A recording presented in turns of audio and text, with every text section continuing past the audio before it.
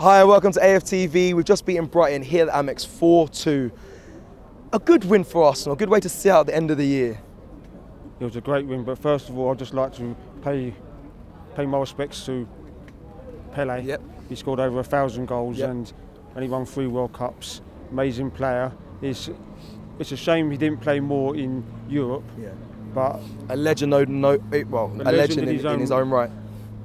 A legend is banded out too easily these days, but he's one of the greatest ever players. If you watch the clips, if you watch some clips, those pitches aren't like they are now, nice and flat and like carpet. They're all mud, and so and for those who want to see Pele, you can see him on YouTube, especially in the 1970 World Cup against England. Bobby Moore made a great tackle on him, which is quite famous because he was a great player. And to make a clean tackle like that on him is unbelievable. So back to today's game. Yeah. So it was a routine win. A routine win against Brighton away. A routine win. Is that what we're saying now? Well, today was a routine win. We should be going places like Brighton and picking up these points. Yeah, we should be going places like Brighton. Now, we got the early goal, which settled the nerves. Even if Brighton would have scored first, I wouldn't have been scared because this is a new Arsenal. West Ham scored, it was 1-0 at half time. This is a brand new Arsenal. We've instilled something. We've backed our coach. And he said what he wants, and we have played to that. So I have to say, I saw a stat recently. If we play like we are, we will get more points than the undefeated season. Now, for me, that's not a better season because to go the whole season unbeaten is just unbelievable.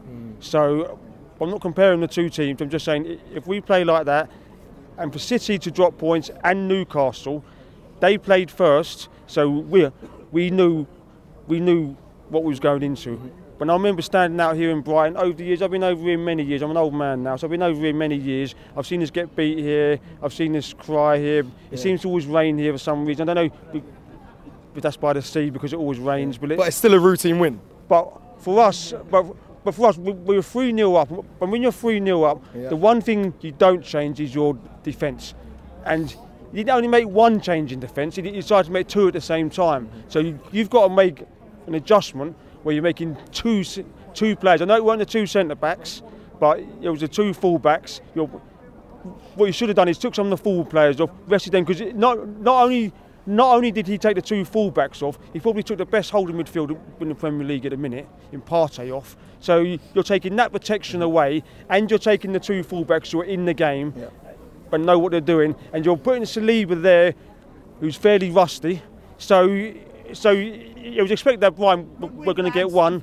We was going to get one. We was going to get one, and then it was expected they were going to get one. Now, what I'll finish up saying, we're going against Newcastle. We can beat Newcastle, I reckon. We can show Joe Willock what he's missing. But what we're doing here is. Did you say Joe Willock? What he's missing here, but I just thought I'd throw that in just for a laugh. No, but what I'm saying is, if we keep believing, now if Arsenal are serious about winning this title, we will go ahead and press and get a proper striker. Now, Eddie Nketiah is a good player, but he's not a great player.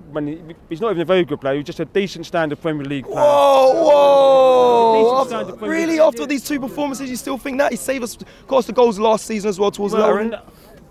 I would have called back Balogun and played him because he's on form, banging them in. Who showed more though at Arsenal Football Club, Eddie or Balogun? Well, you're saying who showed more at Arsenal. Eddie's been here 3 or 4 years.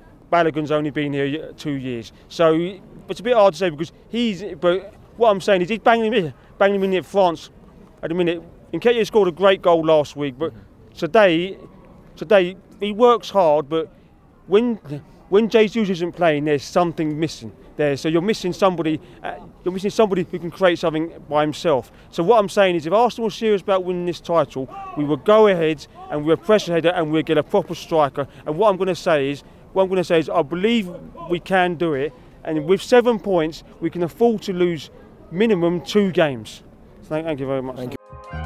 Shop for AFTV merch at shop.aftv.co.uk. Subscribe to us on YouTube. Follow us on Instagram, Facebook, Twitter, TikTok, Snapchat and Twitch.